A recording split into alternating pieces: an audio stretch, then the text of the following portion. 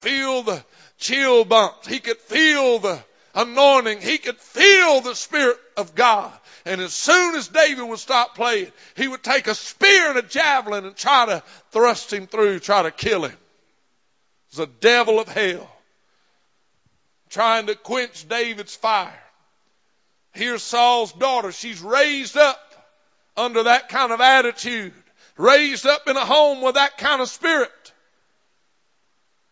She sees David worshiping God with all of his might, dancing before the ark with all of his might. And when he gets home, she had great contempt for him.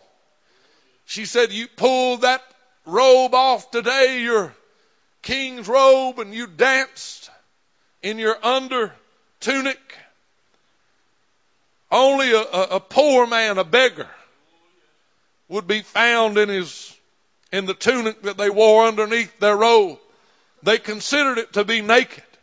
It's what Peter had on when he saw Jesus standing on the shore. And he put his fisherman robe around him and jumped in and swam to the shore because he said, for he was naked. Didn't mean that he didn't have clothes on. Just had that tunic that they wore under their robe. David took his robe off and danced. Why? He was abasing himself. He that abases himself shall be exalted, but he that exalts himself shall be abased. David was saying, I'm nobody. The real king is coming behind me. Hallelujah to God. The real king is coming behind me. Don't look at me. Look at him. Don't reverence me. Honor him. Well, Saul's daughter Michal, she said, you made a fool of yourself. She despised David's worship. That word despised is a strong word. She despised the worship of God. She despised the moving of the Holy Ghost. And God said the reward for despising the Holy Ghost is you'll never bear fruit. You'll never produce life. There's no life outside of the Spirit of God. There's no anointing. There's no quickening power. There's no conviction. There's no transforming. There's no real change. You can go to church and just go through the motions and still be lost, still be an addict, still be hooked, still be bound, still be controlled by the devil. My God, what's the point in going to church if Jesus doesn't Lord and rule my life? What's the point in praying if there's no power, if there's no deliverance, if there's no freedom? My God, whom the Son hath made free is free indeed. But to the man or the woman that despises the Holy Ghost, there's no life. No life. I've read that text over and over and over again throughout the years. And I've asked her, I know she can't answer back, and I've asked her, Michal, if you could do it again,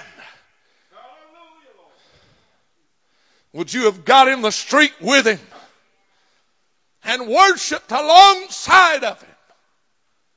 I would like to think that she would have. But I could ask some people that are still living in our generation today, if you can do it again, if you can have a do-over, if you could get yourself in the church, if you could fall in an altar of repentance and pray and seek God and experience Pentecostal power, would you do it? So far their answer is no. You can despise the Holy Spirit to your own hurt, to your own suffering. Michal harmed herself greatly. Person can also blaspheme the Holy Spirit. Jesus said all sins shall be forgiven unto the sons of men and blasphemies, wherewith soever they shall blaspheme. But he that shall blaspheme against the Holy Ghost hath neither forgiveness, but is in danger of eternal damnation. Mark chapter 3, verses 28 and 29. The occasion on which Jesus spoke those words deserves our attention. Jesus is performing miracles. There were signs on every hand that he had demonstrated his deity, his authority, the fact that he was the Messiah, and that he indeed was the Savior of all men, the Son of God. Yet men and women around him resisted and despised the miracles, the signs, the attributes. And not only resisted and despised, they attributed the work of God to the devil himself. They said, this man cast out devils by the power of Beelzebub. He's the king of devils. He's the chief of devils. That's the reason demons obey him. He is their king. He is their prince. My grandpa told a story. I won't even use the denomination lest somebody say I'm knocking on a denomination. Grandpa said he's pastoring a church. He was a church pioneer. They had started a church. Back then, Pentecost was brand new to this region, to this part of the country anyway. They were Pentecostal pioneers, much like the pastor is over in Jerusalem right now. When I say a Pentecostal pioneer, I mean they went to a city or a town where there was no Pentecostal church whatsoever. None. Zero. Pentecost was just being introduced. We know in the early 1900s at Azusa Street, it was being poured out. It started in California, but it took a while to make it to Alabama. Grandpa said in his part there was no Pentecostal church. He said 5 women. He said evangelists come through, brother. I believe his name was Ori Bang is what Grandpa called him, but he was out of Orange Grove, I think, over in Mississippi, right outside of Pascagoula, Moss Point. He'd went up through there riding on a horse. Made his way through there on a horse, throw up a brush harbor, preach. Men and women fall under conviction, get saved, stay there 3, 4, 5, 6, 7 weeks, get them prayed through the Holy Ghost. He said when he left that region, had 6 women saved. 6 women filled with the Holy Ghost. He said one of them was my mama. He said he told them, I'm riding, making a circuit. The circuit riders, what they were, making this circuit, making my rounds. I'll come back through, and on such and such day, if you haven't found a pastor, on such and such day, I'll be back through. We can have church. But in the meantime, you need to pray for God to give you a pastor. Grandpa was a pulpwooder working, cutting trees. Said, got off work one evening. Walking by the church, my mom and 4 of the ladies in there, little wood frame building. He said all you could hear was them praying, crying out to God, wailing, speaking in other tongues. He said, boy, for somebody ain't never heard it before, he said, I'm easing by there, almost scared to death. He said, I did that a few days. They're in there praying for God to give them a pastor. God, raise up a man. Preach to us. Be our pastor. He said after 3 or 4 days of easing by there, one evening I fell under such conviction. Knew I needed God. 30 years old, walked in that back door. Sat down on the back pew. He said they had their back turned to me. Kneeled down at the altar crying and praying and moaning and groaning, speaking in tongues. He said, I put my head down. He said, the next thing I remembered, I was in the floor. He said, and 5, 6 women around me in a circle pointing their finger at me, praying over me in the Holy Ghost, asking God to save me. He said, pulled me up out of that floor, led me down to that altar, prayed me through. He said, when they knew I was good and born again, he said, one of them said, stay down there, boy. You need the Holy Ghost. He said, they prayed for me for a while longer. God filled me with the Holy Ghost. He said, Mama patted me on the back, said, praise God. He got herself a preacher. He said, I couldn't even read. Didn't know how to read.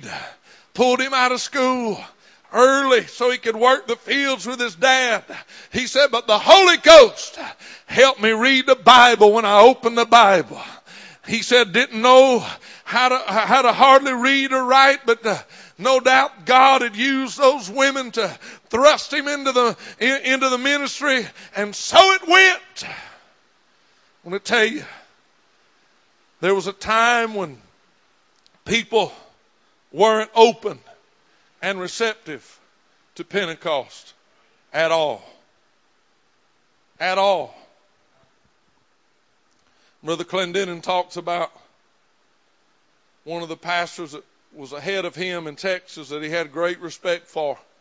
Said when we started our church, it's a little brush harbor. He said we cut down trees, made posts, limbs and bushes, leaves for the top.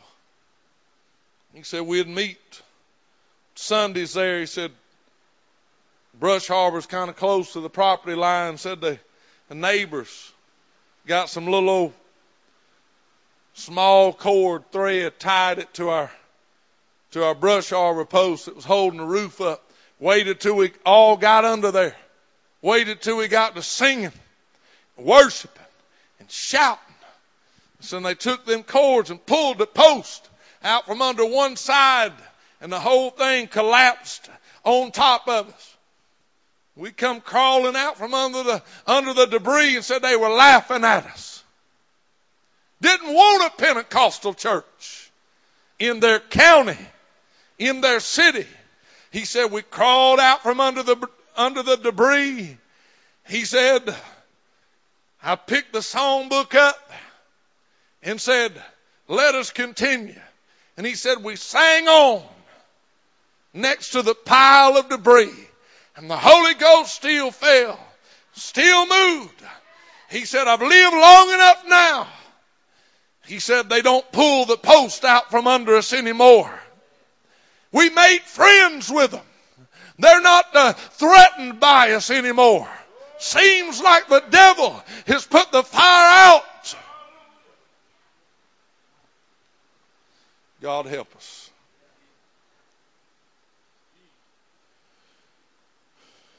Going back to our text, you can blaspheme. He that blasphemes against the Holy Ghost hath neither forgiveness, but is in danger of eternal damnation.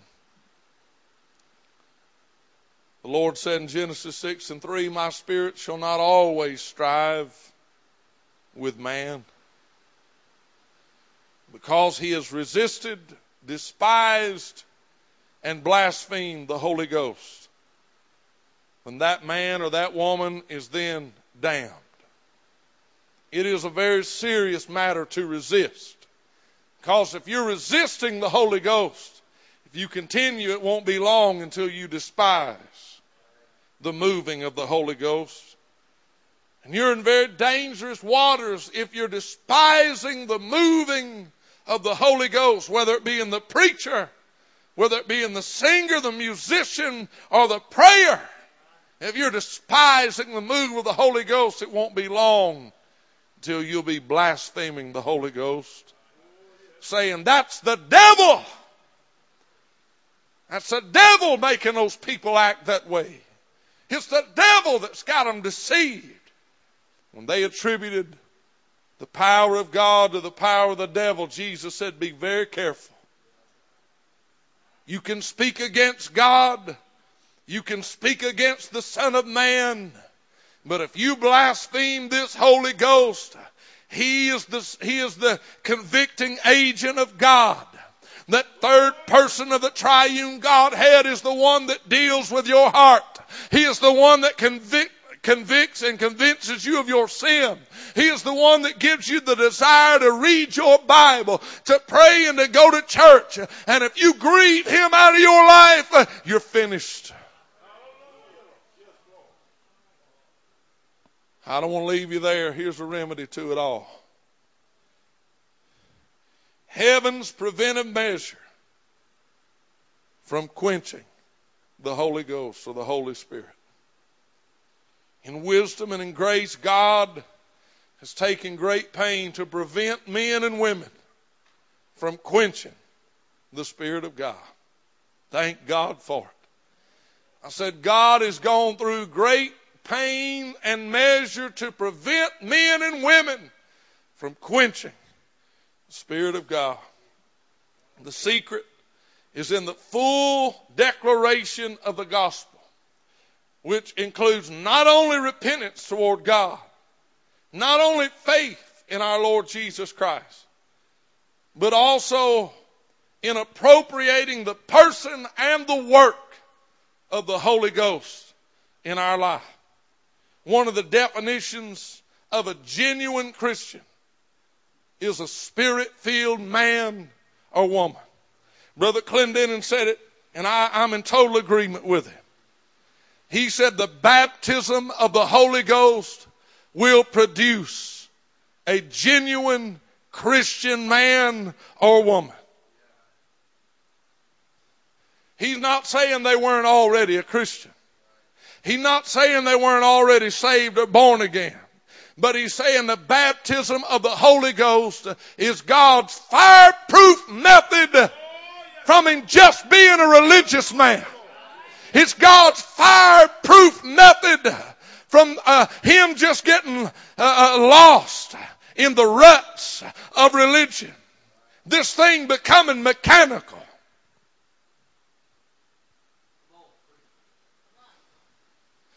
Don't take this the wrong way. But when I say mechanical,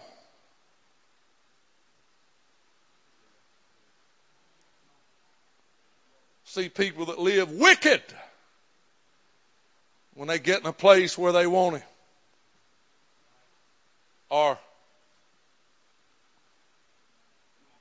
you've seen sports figures live with the morals of a dog.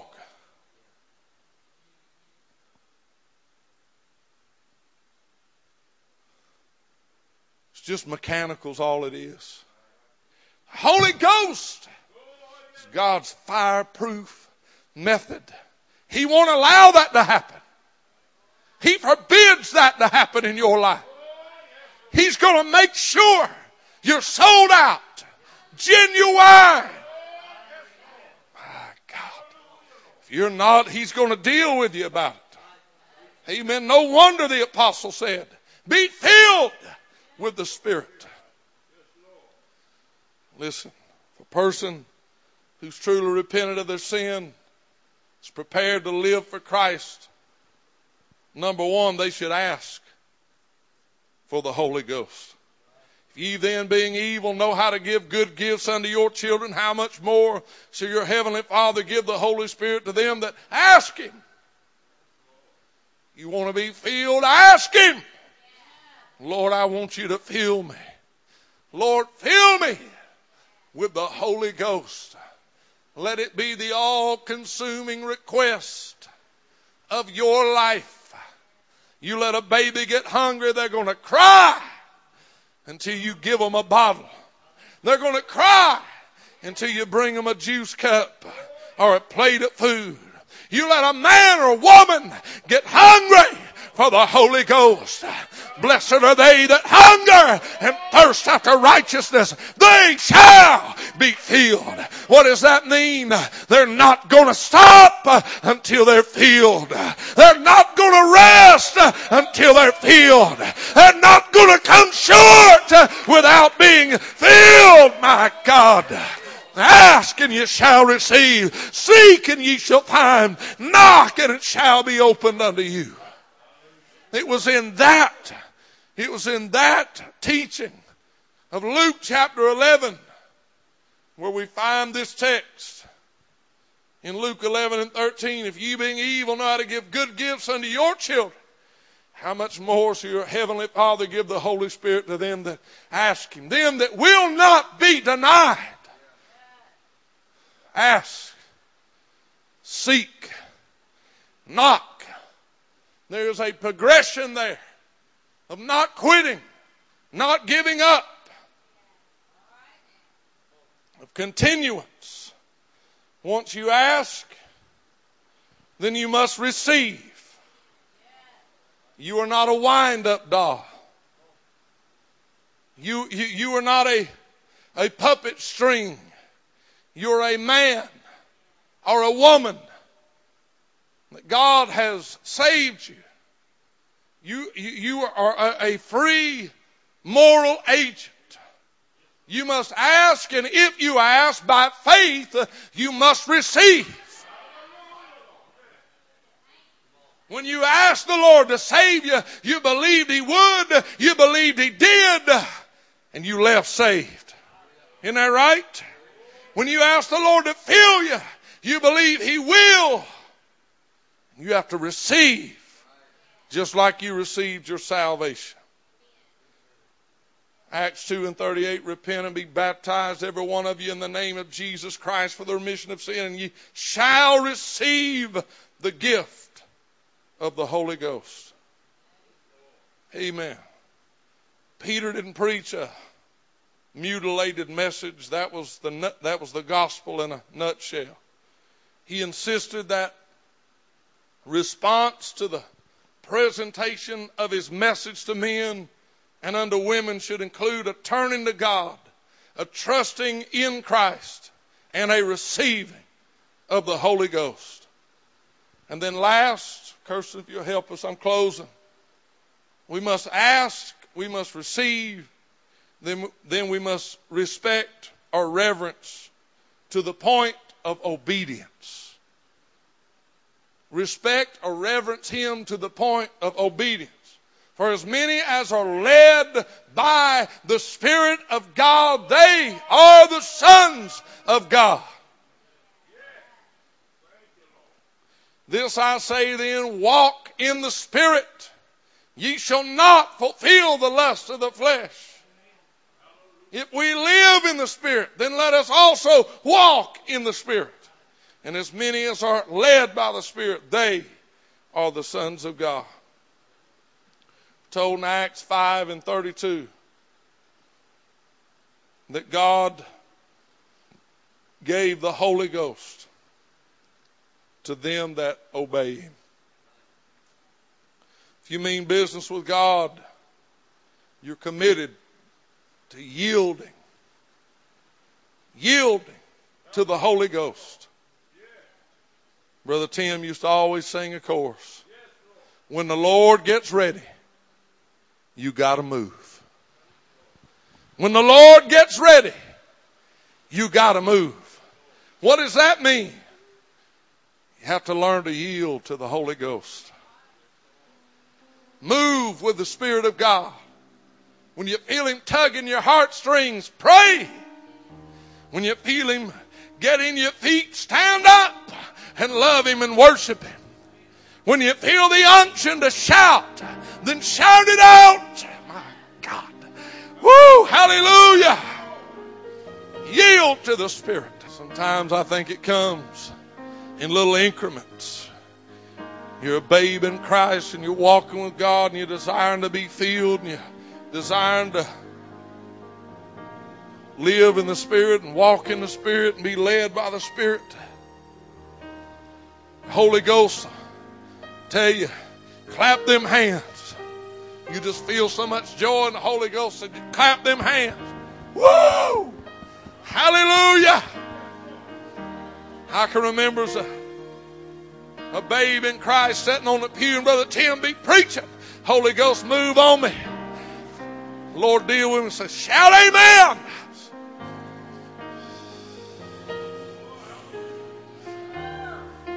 I just feel like I was grieving Him. Then one night, I couldn't take it no longer. Brother Tim was preaching. I said, amen. Woo! Hallelujah. What was God doing? He was just teaching me how to yield to Him. You see, when He fills you, they were all filled with the Holy Ghost and began to speak with other tongues. Listen to this. As the Spirit gave them the utterance, they spake. It was the Spirit that gave them the utterance. It wasn't the Spirit that spake. They spoke. But He moved on them, Brother Daniel. He moved in them. And He was giving them the words to speak. And they had to open their mouth and speak what God put in them. I'm not teaching you some kind of charismatic doctrine. You'll never hear me come up to you, get in your ear and say, da, da, da, da, da, da, da, da. No, no, no, no, no. If I catch anybody doing that in our altars, I shut them down. If I hear about people going anywhere where somebody's taught them how to talk in tongues, I don't want them to go anymore. He gives the utterance, not the preacher. If I can teach you how to say it, it ain't the Holy Ghost. I am saying He moves on you to clap your hands. He moves on you to shout amen. He moves on you. He might move on you to run a lap around the building. We was in here in camp meeting years ago, long time ago. Holy Ghost is a moving. Brother Homer's got a bad ankle. Always kind of walk favoring that ankle. Holy Ghost moving one night. He took out. Run the lap around here. I said, my God. Somebody said, what is it? I said, Brother Homer's running. I know the Holy Ghost is in this place. He ain't no runner by nature. My God, if the Holy Ghost tells him to run, he'll run. My God, my God, my God. Hallelujah to God. That's what being filled with the Spirit is. It's not just about running and jumping and speaking in tongues, but you're going to be in a marketplace and the Lord's going to lay on your heart. He's going to say, that person's hurting. They're in need. Why don't you go talk to them?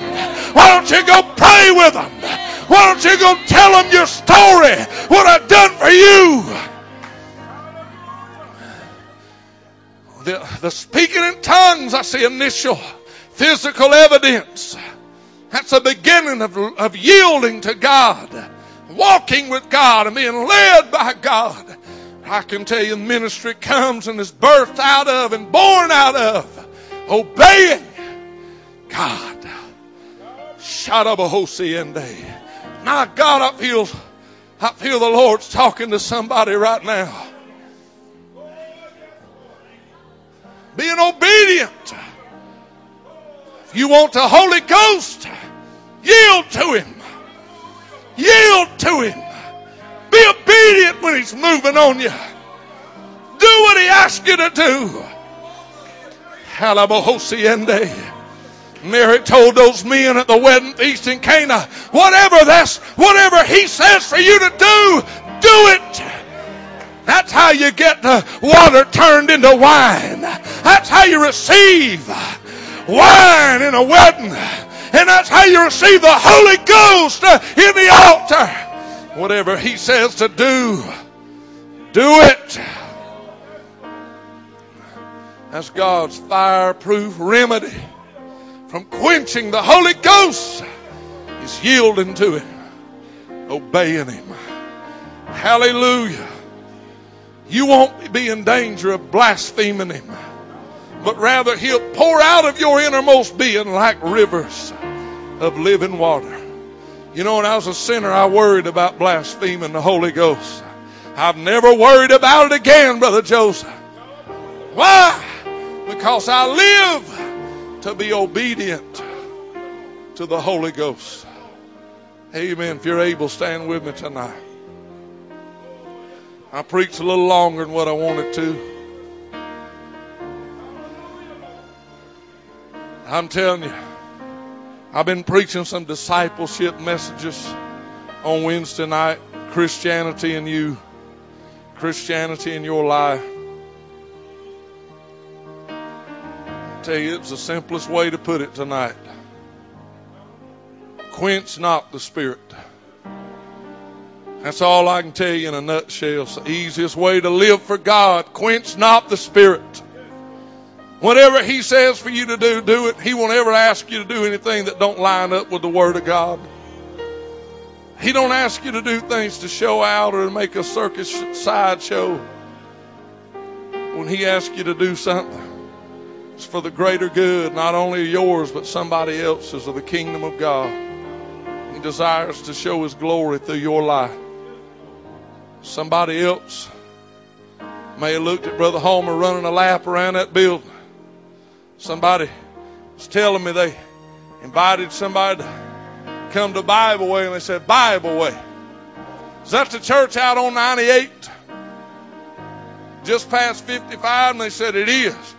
He said, visited that church one time. He said, there was a tall, gray-headed man that sat on the front row. And while the preacher was preaching, they got to shouting, and that big old, tall, gray-headed man got up and started running laps around that building, speaking in tongues. And I got up and went out the back door and ain't never been back. Tear came to my eye. I said, Ray Coleman. Hallelujah. If you knew Ray Coleman, you'd know that was God, not him. If you knew Brother Homer, you'd know that's God and not him. And not doing it so people say, look at me. I can run. Look at me, I can preach. Look at me, I can sing. It's God being glorified through the earthen vessel. Ah, God, don't you want your life to glorify God? Hallelujah. I know I do in mine. I want Him to be glorified somehow, some way in my life. All I know to tell you is yield to Him. Quench not the Spirit. I want to invite you to this altar tonight. I want to ask you, amen, simply to yield to Him tonight. Simply to do what our text is teaching us to do tonight. Quench not the Spirit. Come talk to Jesus. Come pray. Come raise your hands. Love on Him. Amen. Worship Him. Praise Him. Be sensitive to Him. Allow Him to move you and to stir you, to talk to you, to change you, to transform you. Lord, I'm here.